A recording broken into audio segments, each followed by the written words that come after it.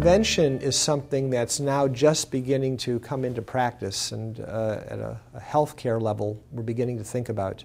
But there are many things one could do if one had a specific concern or index of suspicion about their family member, their child being at risk for schizophrenia.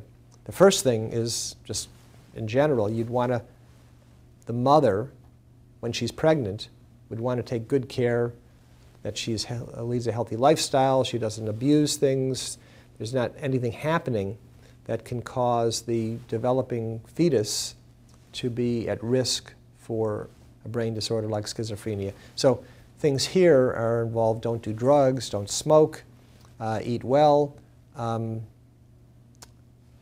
It's preferable not to get exposed to infections.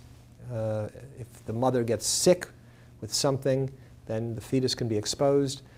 Also having a good obstetrical care, having a smooth and uncomplicated delivery, and then raising the child in a way that's non-traumatic.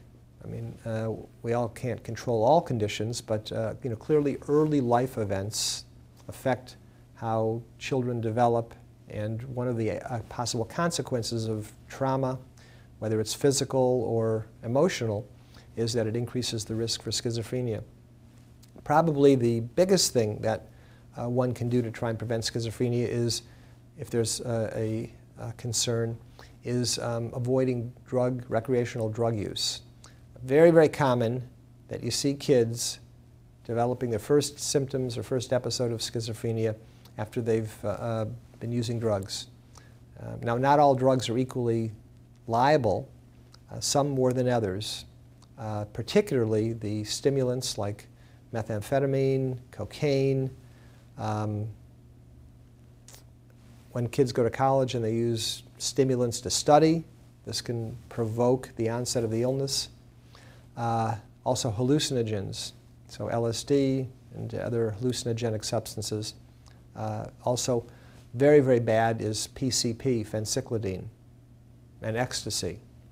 So, and then the most common drug of recreational substance abuse, marijuana, has indisputably been shown to increase the risk for schizophrenia.